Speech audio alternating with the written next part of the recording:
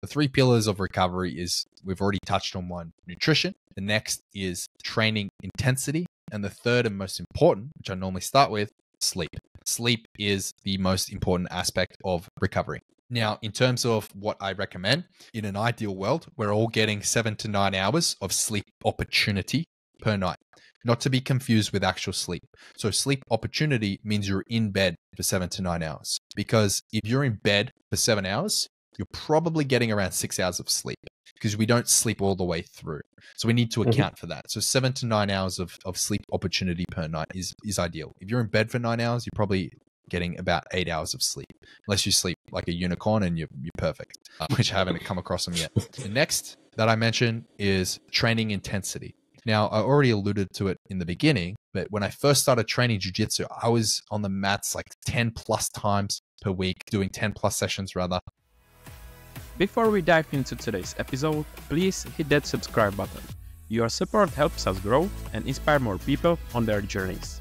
Thank you. Hi, Kieren. Thank you for joining us today and welcome to the show. Thanks so much, Toman. Thanks for having me.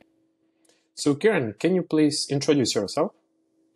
Yeah, so my name is Kieren Lefebvre. I'm a Jiu Jitsu purple belt, and I run the Kieren Lefebvre Jiu Jitsu YouTube channel, bit of a content creator, and most importantly, a BJJ strength and conditioning performance coach. And Kieren, where are you based actually? Yeah, so I'm down here in Sydney, Australia. Probably tell by the accent. So I guess this is the question that is very unexpected, but can you tell us, how did you actually start with Jiu-Jitsu? Yeah, so my Jiu-Jitsu journey is an interesting one. I wanted to get into Jiu-Jitsu in around 2017, I want to say, when I was actually serving in the Australian Navy. Me and a couple of my colleagues at the time, my friends, we went into a Gracie Barra in Sydney and just did a trial class just to see what it was about. And I loved it so much after that trial class that I did a second trial class, and for whatever reason, I just didn't sign up. I think it was a little bit of a posting situation, because being in the Navy, I wasn't sure where I was going to end up, and we were still in training, so we were being posted all around Australia to complete our training. And yeah, so for whatever reason, didn't join it, but it was always in the back of my mind for years after it that I still want to pursue jiu-jitsu. It's something that I instantly resonated with, was hooked to. And then it wasn't until fast forward a few years, a close friend of mine, Zach, he was listening to the Joe Rogan podcast and was telling me, "Hey man, you gotta get into jiu-jitsu, listen to Joe Rogan, all this stuff." So we got into that way, me a little bit after him. And he said to me, "Oh man, I'm booked in a trial at, my local jiu-jitsu club," because we lived a little bit away from each other. And he's like, "Yeah, I booked in a trial for next week." And I'm like, "Okay, I've got to one up him. I booked in a trial for tomorrow." So I did another trial. Luckily, I lived walking distance to a jiu-jitsu academy. I'd always run past and, poke my head in and see what's going on. And after I did that second trial class years later, I was hooked, and it was like 10 plus times a week. I was there all the time. Just, they couldn't get rid of me, and since then. So after I left the Navy, I more or less pursued jiu-jitsu as a career. And was it more jiu-jitsu or grappling, like a gi or no gi? So it was gi and no gi. Initially, when I started training jiu-jitsu, I had the idea, this was my plan, my grand scheme, Toman. It was get my blue belt and then transition into MMA. But I never ended up doing that. I don't know. I just, after training for, a few months, I was like, nah, screw this. Like, jiu-jitsu is everything. Jiu-jitsu is the way. I'm glad to hear that you stayed. Yeah. I was like, I'll just get the basics and start with grappling and then move on to the MMA. But no, I stayed true, like pure jiu-jitsu. So yeah, and do you plan in the future to still try or transition to MMA? Look, I think that learning striking is important. It's on YouTube, actually, my first ever MMA sparring match. You may have seen it, maybe, if you follow Jordan teaches jiu-jitsu. So Yeah. for those that train jiu-jitsu, Jordan teaches jiu-jitsu, very popular YouTuber. And yeah, so I went over to Canada to help produce his jiu-jitsu theory course. And Nice. in that time, we filmed some content, and one of them was sparring in MMA. And I'd never even put on MMA gloves on before. And I'm sparring with Jordan for the first time. It was wild. He kicked my ass. I had no idea what I was doing. I was like just ducking my head and swinging, and he really looked after me. Don't worry, like he didn't beat me up too badly. But the worst part about it is that video is recycled every time MMA is mentioned, like in his backstory, or someone's doing like a piece on him or whatever, and striking comes up. They always use the clips of him smashing me. Like we're going off on a tangent now, but he recently was featured in a like self-defense championship series on YouTube. Wow. If you haven't seen that, it's fantastic. It's Australian based, but they get guys from all around the world. And they mentioned striking in that clip, and then they showed the clip of him like punch him in the head. So it's so funny. I make a cameo in all sorts of stuff, but that's my only experience with MMA.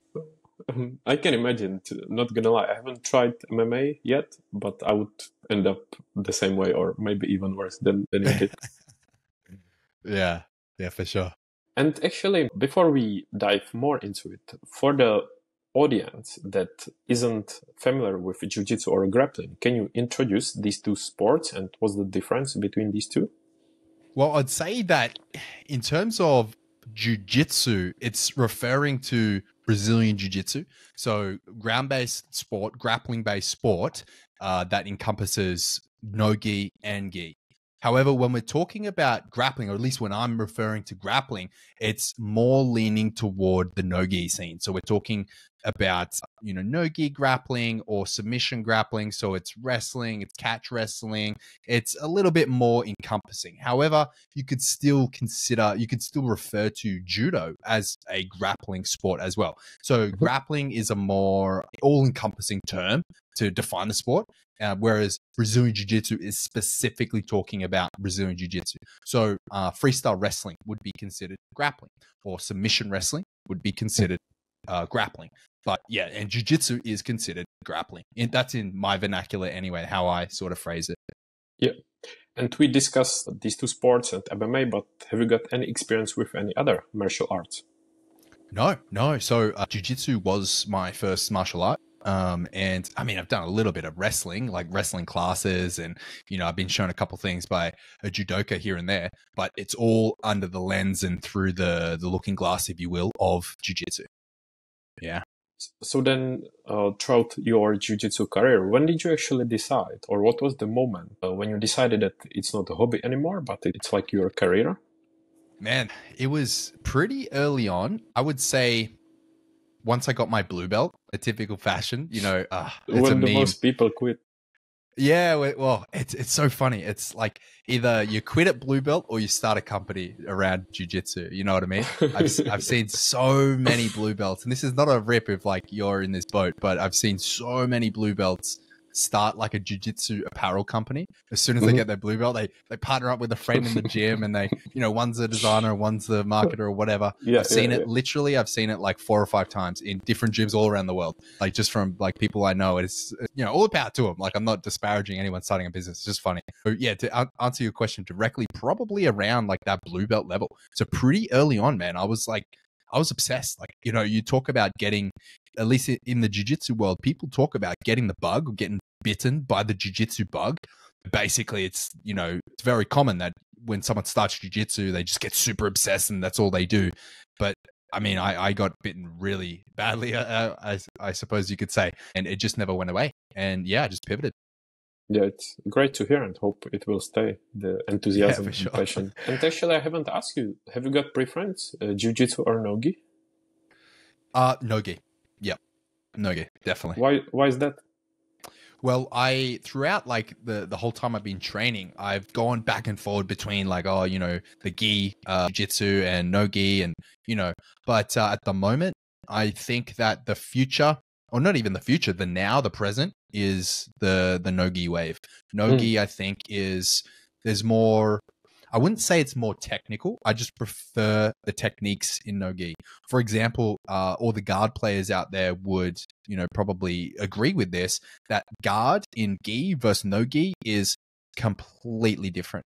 And that is because of leg locks. Yes, there are leg locks in gi, but because you can't knee reap in gi, it just changes everything. And I'm not a leg locker per se, but I'm a big fan of leg locking.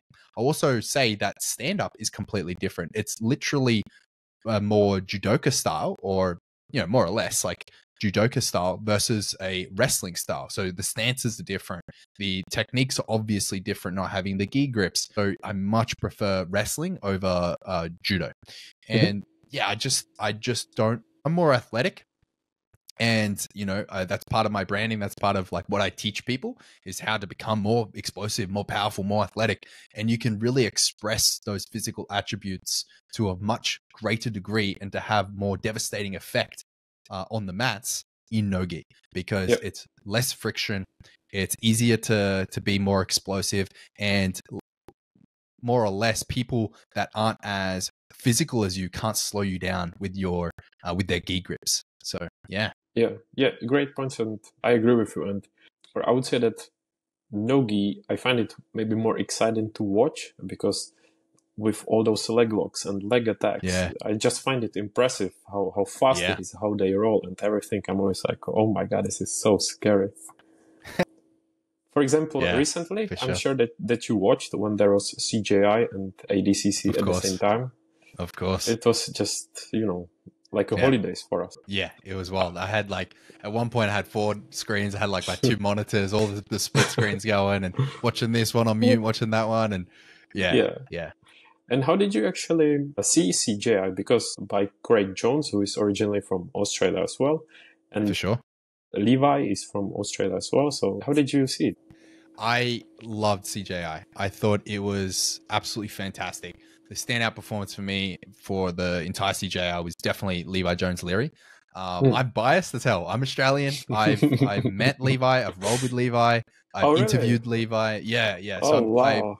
I know Levi, not like super well, but I would say that I know him, and I, consider him a friend. So I'm biased, but I think that Levi definitely won, in my opinion, the finals, and beat Rotolo. But that's a debate for another day. But I thought it was fantastic, from the over 80 kilo division to the under 80 kilo, the marketing push behind it, the spectacle, I loved the pit. And this is maybe go over the heads of people that haven't seen CJ and don't know what we're talking about, but the combat karate style pit that they use, or the alley as they referred to it, was absolutely fantastic. We saw some interesting jiu-jitsu from it. Absolute wild scrap between Tackett and Rotolo. That will go down in history as the greatest grappling match of all time. And so absolutely blown away by CGI. Don't get me wrong, there was some awesome performances in ADCC as well, because we're always going to be comparing and contrasting. But I don't see it as a this or that. I see it as CJI and ADCC. But if I had to say which event performed the best, by far CJI blew ADCC out of the water. I have to agree, and I think Craig Jones is marketing genius with everything he's done before, all the podcast appearances, his social media presence. He's just master. And I would recommend it, actually, anyone who is not interested in jiu-jitsu or doesn't do that, still try to watch it, because just very engaging and a great watch. Oh yeah. Then I'd be curious, then throughout your jiu-jitsu or no-gi career, were there any challenges or injuries or obstacles that you faced? And if so, how did you get through? Yeah, so I have had a few injuries. I've come off pretty light in comparison. For someone that has trained as much as I have and for as long, you would expect something, but I have been lucky. No surgeries, knock on wood. But I have had a partial LCL. Yeah. I have had a partial LCL tear last year, which was not great. That was when I was living in Sweden. And it was completely my own fault, just a freak, not even my own fault, just a freak accident. No, it wasn't even a submission. I was in guard, and I was going for what's called a choi bar. So it's a specific entry where you're framing away your opponent's head with your shin, and your leg kind of circles around their shoulder and attacks in belly down armbar. Yeah. And as I went to rotate like a windscreen wiper, egg beater rotation of my leg, it just popped and the partial tear was there. It was just happened. I still do choi bars. It's one of my favorite entries, but it hasn't disparaged me, and I still do it on the same leg that I popped. So, it is what it is. I went to, the surgeons, got the MRIs, and did my own rehab, and it was a few weeks, or like 6 to 8 weeks, I think, off the mats. So fortunately, not something too serious. No, not too serious. I mean, I've rolled ankles, I've sprained my ankles, I've had issues with like fingers and, shoulders, and just niggles here, and elbows, not tapping early as a white belt. Yeah. So I've had those sort of niggles, which, happens, but I think the LCL was the biggest one. And what about sometimes you feel like more motivated, sometimes you're less motivated. Did you feel this? Yeah, for sure. Like, motivation comes and goes. There was a period of time where luckily I was sponsored by my gym, my coach, who I also did a podcast with, Adam Charles. He sponsored me, and we had an agreement that I would have to attend a minimum of 6 classes per week. And in return, I get, the free membership, competition support, all that sort of stuff. And I represent the gym. So the reason I bring this up is, luckily, regardless of motivation, I had a obligation to show up, because it was an agreement that I made, and that was my end of the fulfilling the agreement we had. So regardless of whether I felt like training or not, I had to hit those 6 sessions. Mm-hmm. Obviously, I don't have those, well, not obviously, but I don't have that anymore. It's harder now to ensure that I get my minimum, or my personal minimum standard of training in, because there's no one there, over my head. There's no one there checking me. So motivation comes and goes, for sure. But regardless, I think that if you're really into jiu-jitsu and you take a week or even a 2-week period off, and you don't start getting that, like, I want to get back on the mats, then, we're just in a different boat. So after 2 weeks, I'm like, okay, I'm like, I really want to go train. So yeah, that's never a problem. I agree, because I just had as we are recording now, I had a week break. And it was very helpful, like, to recover the body, maybe to get motivated again. And once I'm back, I feel really excited. So it's great. For sure. And you said a number of sessions per week. So what is your number of sessions per week now? Or so what you try to hit? My personal minimum standard is 3 per week. Ultimately, I prefer to be operating 4 to 6 these days. When I first started jiu-jitsu, I was like 12 a week plus. But that's just not sustainable. Yeah, that's a lot. It's so many. It's not sustainable. It's not sustainable, particularly if you are interested in reducing your risk of injury and lifting weights, which you should be if you're training jiu-jitsu. So it's really not sustainable to be getting in your dedicated strength and conditioning work to, improve your longevity on the mats and reduce your risk of injury on the mats, and still, perform on the mat. So it's kind of like you can't have your cake and eat it too, in that sense. But this problem is, not many people have this specific problem. So for me, at the moment, minimum 3 jiu-jitsu per week, optimally, or maximum, we could say 6. And then for strength and conditioning, I'm lifting a minimum of 2 times per week, but most weeks it's 3. So minimum is 2, but I hit 3. So it's 3 and 3, or, 3 and 6. Yep. And in a gym, are you as a student, or are you also a coach in a gym? I'm doing both. If you asked me this question about 2 months ago, I was pretty much exclusively coaching. So was teaching, I think 3+ or 4 or 5 even classes per week at one point. And I was doing a bunch of private lessons on top of that. So yeah, both at the moment. Both. Is that something you enjoy, coaching, or is it because you have to? No, I definitely enjoy coaching. Yeah, I really enjoy coaching. So from like a pure teaching and education or coaching perspective, I have a lot of experience being a personal trainer as a coach. But also when I was in the Navy, for the final 2 years of my time in the Navy, I was an instructor. And during that period, I was a navigating officer, and my role was to teach the junior officers coming up, and I taught them how to drive ships and navigate a ship, essentially. Oh, that sounds impressive. Well, it's probably cool that it sounds cooler than it is, but no, it actually is. It was pretty fucking cool, to be honest. Anyway, so yeah, I would teach them, navigation principles, pilotage, like type navigating in and out of harbors and that sort of thing in the Navy. So through my years of experience in a teaching role in young junior officers, I went through instructors courses and, did a whole bunch of stuff and a lot of hands-on experience in high pressure situations. So in comparison, teaching jiu-jitsu on the mats to a bunch of people that are super keen, motivated to be there and pretty much frothing on the experience of training jiu-jitsu, it's very natural, I'd say, for me, luckily. But I find it really impressive and admirable when there is a coach that explains stuff well and it's engaging, because of course tried multiple different coaches and everyone is different. And also, although I'm not a coach, I don't have experience, but I was trying to teach someone, for example, someone less experienced. And that's when you appreciate when there is someone who knows how to explain it, because it may sound easy because I know the technique, I know how to explain it, but when it comes actually to the explanation, it's not that easy as it seems. So it's very admirable when there is someone who knows how to do that and in an engaging and, I would say, helpful way. So well done, I would say. Thanks.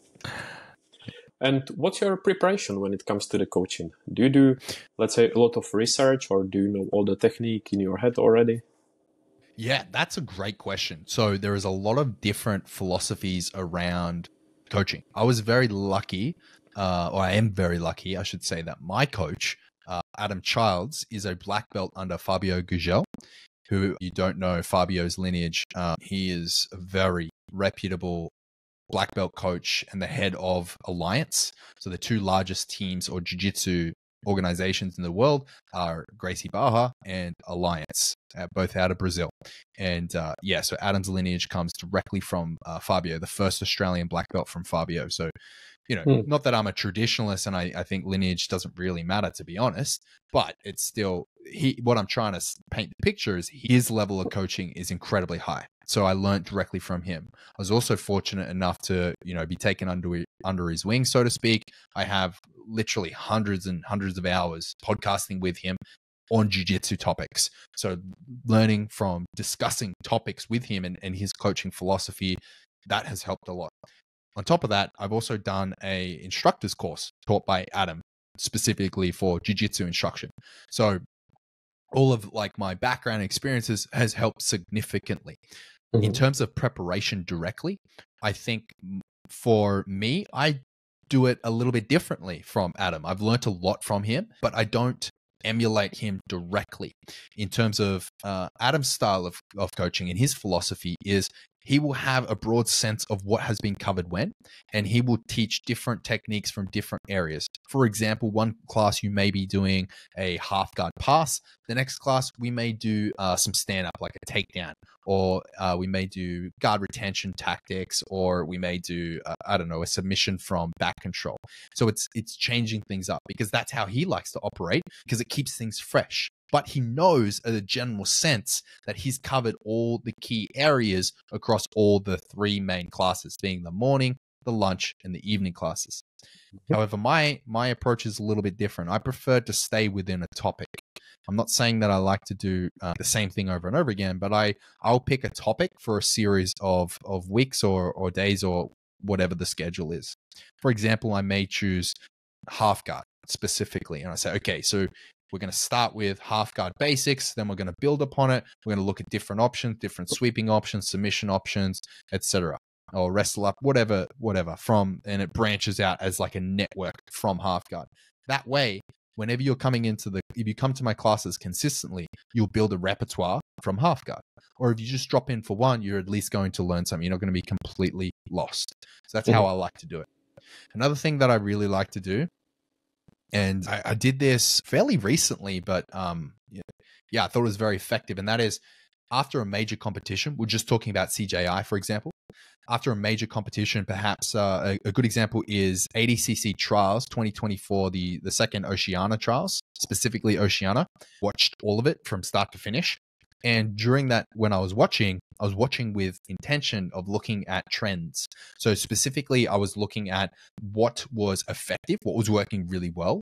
But most importantly, I was looking at where people were getting stuck, or where people, what I deem to be the common areas of fault among the best competitors. And these guys, would smash me. I'm not bagging on anyone. I'm simply, taking notice of trends, and then would research the counter to what people were getting stuck with, or what the common themes were, and then teach that to my students.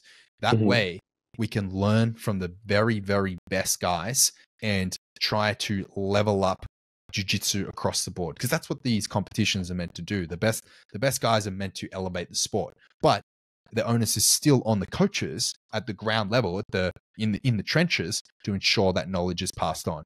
So a very practical example of this is Levi Jones-Leary had a absolute tear of a run through 2024 Oceania ADCC trials, and his body triangle was incredibly effective.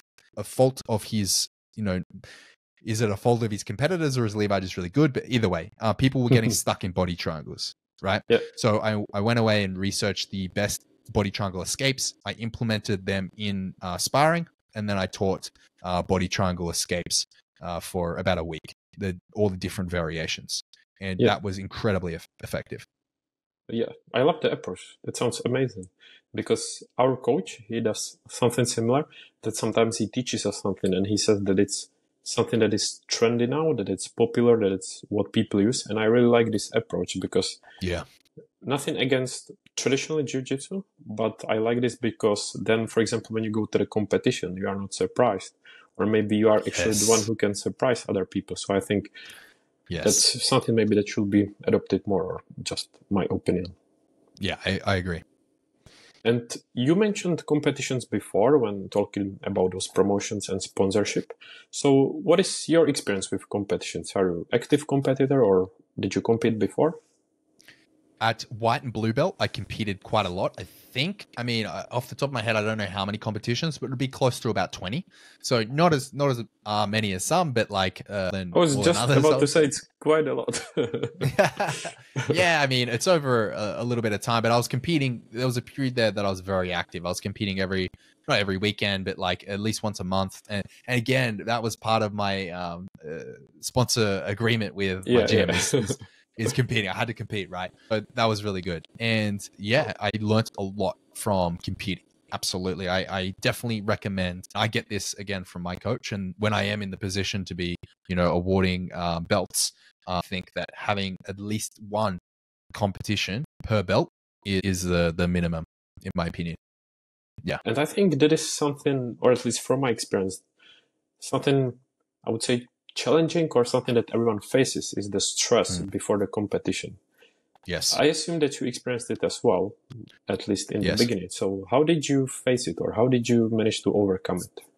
To be honest, Tommen, I haven't overcome it yet. I still get incredibly nervous before competing. Never got to I did get to the stage where it was the edge was taken off a little bit, but I would still get nervous. Now, this is only for the first match. After the first match, the nerves go away. Like, I don't know about your experience, but in my experience, after I have my first match of the day, more or less, I'm no longer nervous, or it's nowhere near the same magnitude. Maybe like before the finals, I might get a little bit of butterflies and whatever, but I'm focused on the job. And you get to the point where you just don't care anymore. Like, there was one competition where I signed up for all 4 divisions. So gi and no gi, weight and absolute. Unfortunately, everything in the same day. Yeah, in the same day. Yeah. Wow. Unfortunately, I missed the first one. So I missed my gi weight. It was my poor planning plus expected traffic jam due to an accident. I was like 20 minutes late. I missed it. So I lost my first match by a walkover. But the next 3 divisions, I was really successful that day, and I won all 3. But it equated in something like... Yeah, but the point is, it equated in something like 10 matches in that day. So after the first one, the other 9, I was no longer nervous. I didn't care. Like, it didn't matter, particularly the last one, like the last few. I just wanted to go home. I was tired. I didn't give a shit. Like, so I think the moral of the story there is, if you remove yourself from the outcome and you focus on your input, you just say, hey, I can't control the result of this match. I can only control my effort. or what I'm doing in the match. That's all the variable I can control. So what's out of my control, just, don't worry about it. So easy to say, very hard to do. I still haven't mastered the art of, not being nervous before my first match of the day, though. No, but I think it's a great advice. And what maybe helped me was to think that other competitors are going through the same, or it's likely that most of them are going through the same. Of course, if there is someone who's been competing all the time, it's probably different, but it's just a natural thing. Are you looking to elevate your online presence? Check out Trailblazed, our digital marketing agency. Whether it's standing out on social media, crafting a stunning new website, or developing impactful visuals, Trailblazed has got your back. Visit trailblazed.digital and reach your online potential today. When it comes before the competition, do you have any specific habits or like routines before the competitions as a preparation? So I try not to change any of my routine. I keep things consistent. If I'm following a specific diet or a nutrition plan or what have you, I try and keep it all consistent throughout the days leading up to the competition, and especially the day of. I don't change my routine in terms of introducing anything new. I don't supplement with like pre-workout or anything like that. If I take creatine, I'm taking it at the same time. So I keep things as consistent, because your body is, we just touched on it. You're under so much stress already, mental stress and mental load. You don't want to be adding anything new.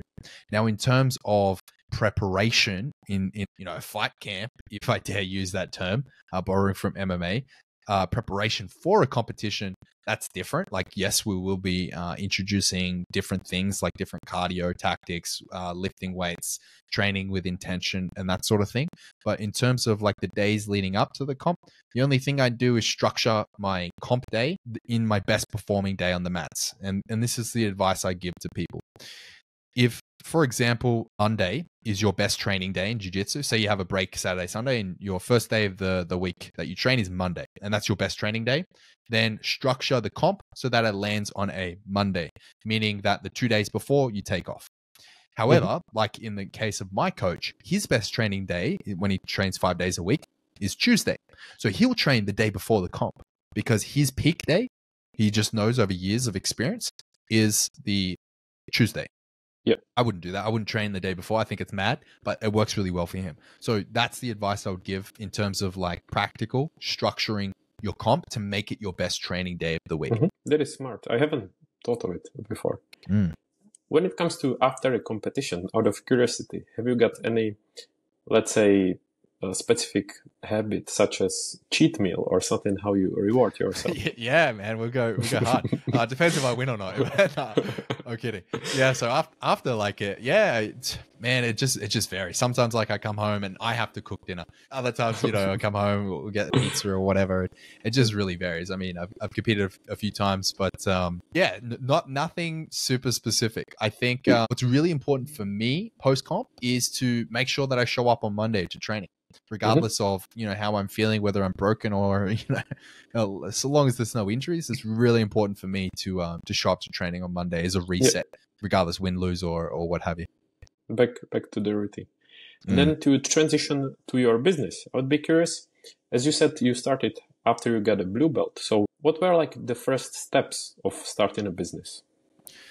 That's a huge question. So I've run businesses before. Current business is BJJ Strong Online, which is basically training programs for jiu-jitsu in a nutshell, for performance injury reduction. Those are the main focuses. But it's not my first business. I've been an online personal trainer for a while, since I think 2015, really coming up on 10 years. Yep. So my first business was a different business, and specifically I'd work with weight loss clients and bodybuilding. This was all while still in the Navy. Then I ran a videography. I started a videography company. So this ties into the content. Why I'm so into content is YouTube makes complete sense to me. Yes, absolutely. Yes. So I was a professional videographer, and I started that with my friend Zach, who I mentioned, the guy that got me listening to Joe Rogan. And so we started a company called Ground Line Productions. It's still running to this day. It's now Zach's company. I left the company about a year ago to pursue BJJ Strong Online full time. And then I started BJJ Strong Online at around that blue belt level. So I started doing one-on-one coaching with people. I then did a joint course called the BJJ Performance and Longevity course with Jordan Pressinger from Jordan Teaches Jiu Jitsu. So I co-produced some courses with him, and then that evolved over time into what it is today, being BJJ Strong Online in its current format.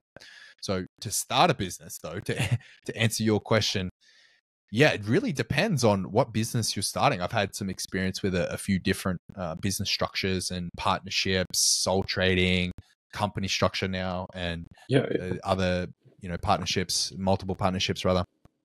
It really depends on what business. Sorry, go on. Yeah, I meant initially the BJJ Strong Online because I didn't know there was such a background behind it, but it makes a complete sense to me. It was like a evolution. Yeah. So I didn't get my blue belt and then just start coaching people, personal training. I was a personal trainer for many years. I had many years of coaching experience. I started jiu-jitsu, and I didn't do the typical white belt thing and start pivot to coaching jiu-jitsu people straight away. I at least waited till blue belt. However, I did get a lot of pushback from people, which is very interesting. And it is interesting that people would say, I would get messages in my DMs. I don't get these anymore now that, I've progressed beyond, and like now I'm like, there's enough separation between me and white belts. But I used to get messages in my DMs like, oh, I really like your content. I sent it to my friend and he told me not to listen to you because you're a blue belt.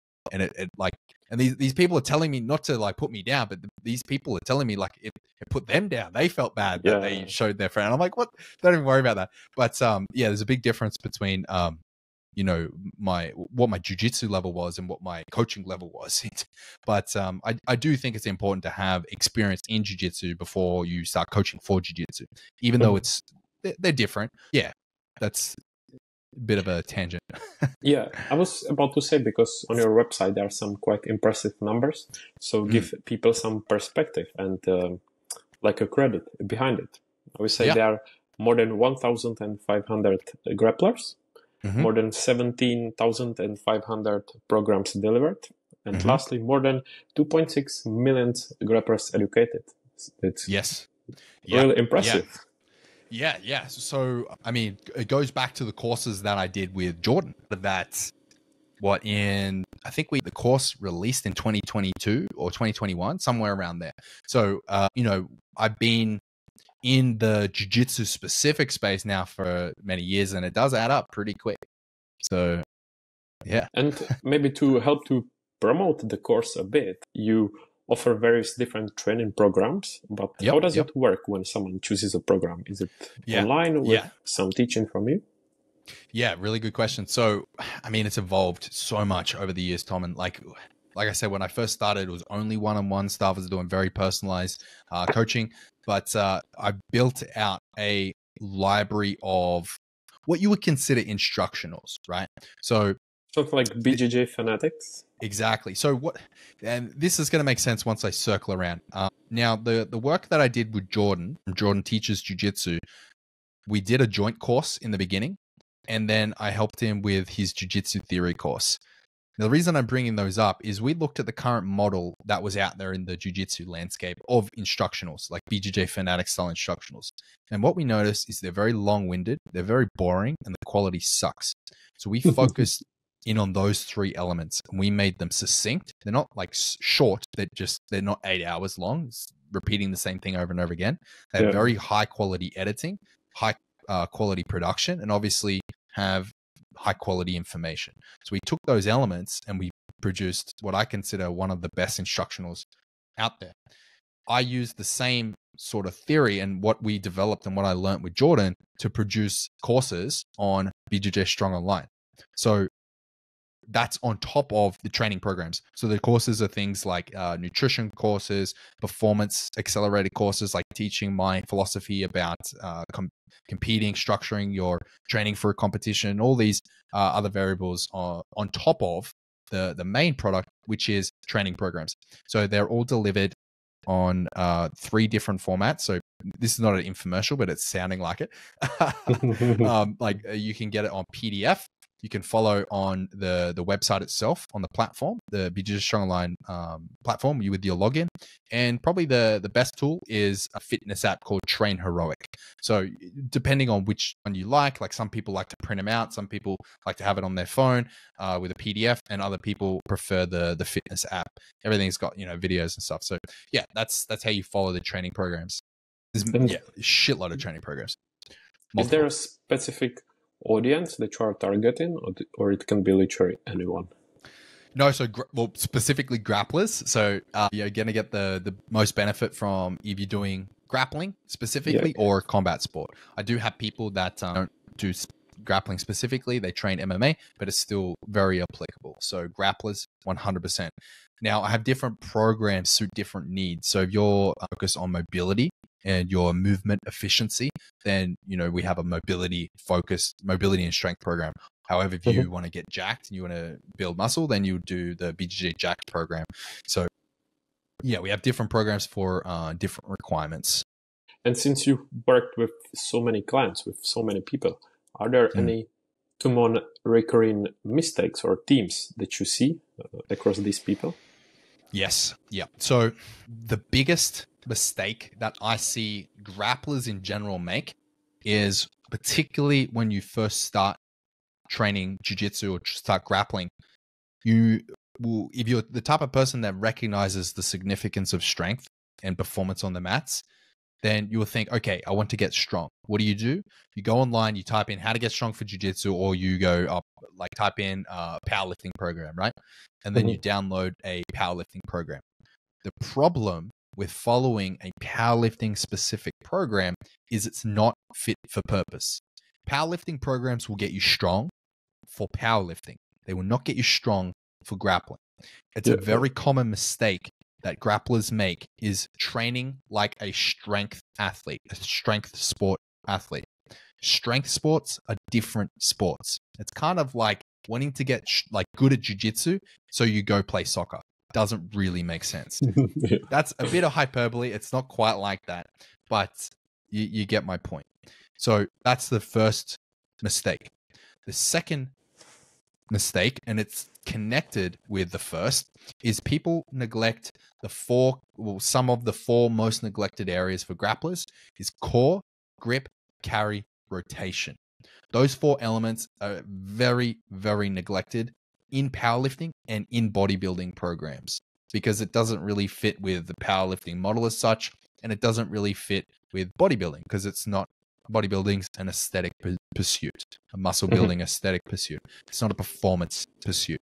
So powerlifting, bodybuilding programs, and neglecting core, grip, carry, and rotation are the most common mistakes grapplers make across the board.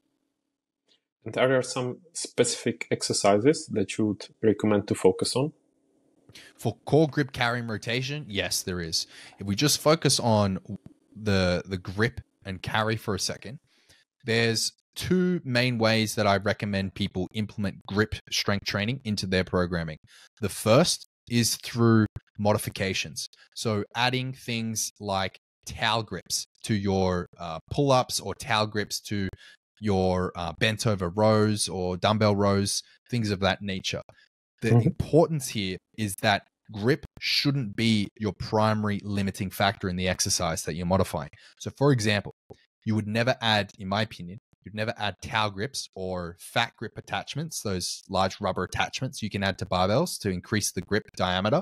You would never do that on a deadlift, because grip is a limiting factor in many people's deadlift. So much so that lifting straps are very popular for deadlift for that reason. But you would add it to something like a bent over row or a dumbbell row, as I mentioned, because grip is, generally speaking, not a limiting factor. So you can still work your lat muscles and your biceps in the row, but you're also modifying it to challenge your grip strength further. The second method of grip strength training is by adding dedicated grip strength exercises. Many exercises that work well for grapplers, but just to give you some, you can do a plate pinch hold or a dumbbell hold. And two of my favorites is the dumbbell wrist extension and wrist curl. So those two are fantastic that you can add as well. And there's various other grip strength specific exercises, different holds. For carry, we're talking about carrying capacity. So the farmer's carry is the king here. You can do various different modifications of farmer's carry. And yeah, so that's for grip and carry. Mhm. For core and rotation, core strength is so important, particularly for playing guard. But when someone first starts training jiu-jitsu, one of the biggest complaints with guard is, oh my God, my abs are just killing me. So, because you're in a half crunch. You're trying to maintain your knees to your chest. Your core is going to be on fire. So working that isometric core strength is really important. There's various different isometric holds you can do for core. Basic example is a hollow body hold. If you don't know what that is, just Google it or look it up. I'm pretty sure I have it on my YouTube. That's a fantastic example of core strength isometric. Now here's the kicker. Rotation out of all four is probably the most neglected. A lot of grapplers realize that grip strength is important, so they add grip strength. A lot of grapplers feel the burn of their abs in maintaining their guard, feel that core is important. But not many recognize the importance of rotation until they tear some rib cartilage or get some rib injuries because they're explosively trying to rotate and bridge out of side control bottom or something along those lines. So rotation is very, very important to train, and it's very neglected in powerlifting and bodybuilding. Now, what exercises can you do? Many. But to give you some very basic examples that people would probably recognize, something like a Russian twist, where you don't even need to be holding weight, just twisting from side to side in a crunch is a great one. A version of an explosive rotational exercise is using medicine ball. So something like a kneeling overhead rotational med ball slam. That's a mouthful. You're basically taking a medicine ball in a kneeling position, taking a medicine ball from your left hip over your head, slamming it down to your right, and then taking it back the other side. Or you can do something like a single arm rotational cable row. You anchor a cable machine to the bottom, take it with a handle grip, and you do a big rotation through your core. You can do this fairly explosively as well and incorporate the row there. So there's many different examples, hard to convey over a podcast format, but you get the idea. No, it's a lot of valuable content. I will need to do my homework as well and update my workout because I think I've been neglecting it a bit, and I think I should also update it. But another important part of this is obviously nutrition. So again, can you name some recurring mistakes or just something that your clients fall short when it comes to nutrition? Yeah, so it's really fascinating. People fall usually into one of two camps, and I'll go over probably the most common off the bat. And that is, ironically, a lot of grapplers are under-eating. They're not eating enough. Specifically, they're under-eating carbohydrates. Because jiu-jitsu is such a physically demanding sport, it burns a lot of calories. It takes up a lot of your glycogen stores. So you need to replenish your glycogen by eating more carbohydrate. A lot of the time, when people start training jiu-jitsu, maybe they've been training for a couple months, they're ramping up in preparation for a competition. All of a sudden, you'll start to feel really fatigued all the time. You'll be tired, particularly after lunch. You'll have that mid-afternoon crash. Your workouts are getting more sluggish. Your performance on the mats, particularly if you do evening classes, by the time you get there, they're sluggish. Your sleeping is deteriorating.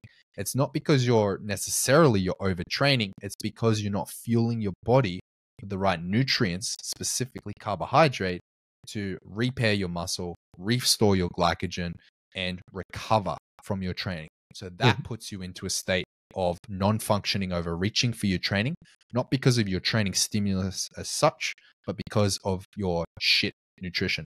So that is one of the most common. Now, to talk to the other most common mistake, and this is less common than the first in my experience, is a very specific individual. Someone who has started training jiu-jitsu as a means of weight loss or fitness. And say they start training jiu-jitsu at white belt, whatever. They train for a few years. They get up to purple, they get up to brown belt. And they use jiu-jitsu as fitness. But when they get older and when they achieve brown belt, they're starting to put on weight again. And they're slowly putting on weight. And they're like, I don't get it. I train jiu-jitsu 3 times a week. I'm, busting my ass, blah, blah, blah, training all the time. And yet I'm still gaining weight. I've gotten fat slowly over the time. And that's because as a brown belt, your movement efficiency compared to when you're a white belt is so greater that you're not burning as many calories. You're not working as hard. You think you are, but you're not. So your nutrition, in this case, you're overeating. So you need to modify your nutrition and reduce your calories. I recommend keeping your protein intake high and reducing carbs and fats in this case. But this individual is much less common. Yeah. And then the last one, also another important aspect, would be recovery. Can you name maybe some important aspects to focus on, or again, something that people shouldn't underestimate when it comes to recovery? Absolutely. Recovery is one of my favorite topics because I think it's less sexy. It's overlooked often. People don't tend to seek out recovery information until, they're hurting, which is fine. Until it's too late. Yes, more or less, yes. So the way I like to look at recovery for grappling or combat sport in general, I look at recovery in 3 pillars. The 3 pillars of recovery is, we've already touched on one, nutrition. The next is training intensity. And the third and most important, which I normally start with, sleep. Sleep is the most important aspect of recovery. Now, in terms of what I recommend, in an ideal world, we're all getting 7 to 9 hours of sleep opportunity per night, not to be confused with actual sleep. So sleep opportunity means you're in bed for 7 to 9 hours. Because if you're in bed for 7 hours, you're probably getting around 6 hours of sleep, because we don't sleep all the way through. So we need to account for that. So 7 to 9 hours of sleep opportunity per night is ideal. If you're in bed for 9 hours, you're probably getting about 8 hours of sleep, unless you sleep like a unicorn and you're perfect, which I haven't come across them yet. The next that I mentioned is training intensity. Now, I already alluded to it in the beginning, but when I first started training jiu-jitsu, I was on the mats like 10 plus times per week, doing 10 plus sessions rather. And I was still trying to maintain my weightlifting, and my body was falling apart because my training intensity was far too high, especially when I tried to follow a powerlifting program to get strong for jiu-jitsu. I made the mistake that I see many, many others making. So this is coming from firsthand experience. Yeah. Training intensity is reducing your training load, but also adapting your training load with tools like auto-regulation, like RPE and reps in reserve if you prefer, but basically modifying your training to account for your grappling. And that's where reducing your weightlifting to 2 to 3 targeted sessions per week will take you a long way. And we already touched on nutrition. So prioritizing high quality sources of protein, carbohydrates, and fats, but having around about 50% of your total calories coming from carbohydrates is what I recommend, particularly if your training load is high. Yeah, that sounds great. And just to be aware of time, what are your goals or aspirations or plans when it comes to either jiu-jitsu, your business, or even something else? Yeah, so goals with jiu-jitsu is longevity. It's changed a lot. Like when I was first started training jiu-jitsu, it was like, oh, I want to be a world champion. I want to do this and that. My competition aspirations have very much evaporated. I want to be, I'm now in it, or my mindset rather has shifted for longevity. I want to stay as active in the sport as possible, be as dangerous on the mats as possible, and for the longest time, particularly as I get older, still be able to hang with the young up and coming guys that are coming through. So those are my goals now. I'm not that old, but yeah, just looking forward into the future, right? So that's the goals with my personal jiu-jitsu. Now, goals with BJJ Strong Align is make the product as good as possible. Just keep releasing new products, keep updating, keep serving my current client base to bring the absolute best product quality service as possible, and let more people know about it. That's the mission. And unfortunately, we didn't have time to discuss it much, but the plans with your YouTube channel to keep growing? Yeah, 100%. I've been a lot more consistent lately, particularly when I moved back from Sweden. We didn't talk about it, but I lived in Sweden for 12 months. Yeah, ever since I moved back, it's, all systems go much, now that I'm back in my studio, better quality content, more consistent, have access to an amazing gym. I have to give a shout out to Warrior Performance in Sydney. I train there for weights. It's, as it sounds, amazing. Warrior Performance, check it out if you're in South Sydney. Mm-hmm. But yeah. So the YouTube channel, we have some bigger videos that I do have on the horizon, probably coming next year, some bigger collabs and maybe going to Canada to visit someone. No. Probably guess who? Sounds exciting, yeah. Yeah, a few things on the... And I'm curious, why did you actually move to Sweden? Yeah, my wife is Swedish. So we went and visited her family for 12 months. So she wanted to spend a little bit of time at home. She's been in Australia for nearly 10 years, but wanted to spend some time in Sweden with her family, and I was happy to go. So we went. I still trained Jiu Jitsu when I was there. It was an awesome Jiu Jitsu academy, not too far from where I was living. No, we lived about 2 hours north of Stockholm, so in the rural part of Sweden. If you look at a map of Sweden, it's pretty much in the middle, in Dalarna, in the county. And then just to finish it up, now feel free to promote your services or where people can follow you, where people can find you. Tom, you've been lining up for me to knock down. I think I've promoted my services plenty. But I will say, if you haven't heard me before and you're listening to this and you're like, okay, yep, I like what this guy has to say, obviously you can check out my social media channels, which I'm sure you're going to link to, or go to bjjstrongonline.com. But what I do recommend, if you just want to get your hands on a program to improve your strength, improve your mobility, your performance on the mats, and most importantly, reduce your risk of injury, then I have a free program available, 2 days per week, 12-week program, completely freely available. And that you can find that link in my link tree in my bio. So go to bjjstrongonline.com/links. It will come up, or you could just find my socials and click the link, or I can see it directly to put into the description. And as always, I will add any links to the show notes. I noticed you also have a newsletter, so for any people that are interested in learning about Jiu Jitsu and strength and conditioning, subscribe to the newsletter. And Kieren, want to say a big thank you as someone who's been following you and watching on YouTube. It was a pleasure to speak with you. I think we'll need to do part 2 at some point in the future, because when it comes to speaking about Jiu Jitsu, it's always a long conversation, but very exciting. Yeah, for sure. And I wish you all the best. Stay healthy, good progress on the mats, and thank you very much for joining me. Likewise. Thanks so much, Tom, for having me. It was a good conversation. Appreciate your time. Thanks for listening to Produced by with Tomer. Check out show notes for all the links, and don't forget to like, subscribe, and leave your feedback. Speak soon.